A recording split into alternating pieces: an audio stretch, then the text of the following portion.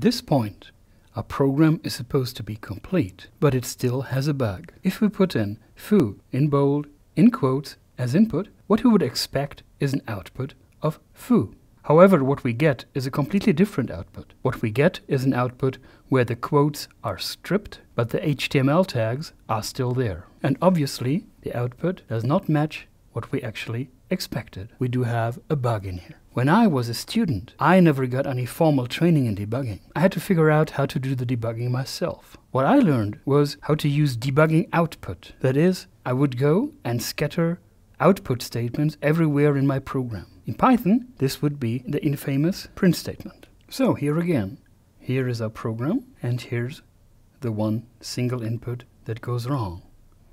If you press on run, what we get is the quotes removed, but the HTML markup is still there. When I was a student, I never got any formal training in debugging, so I had now to figure out myself what went wrong.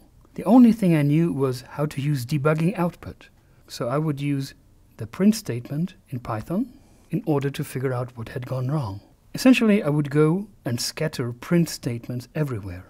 For instance, I can go and print all the local variables in here. Cool. So I know what the character is, I know what the status of tag and quote is. Now I click on run.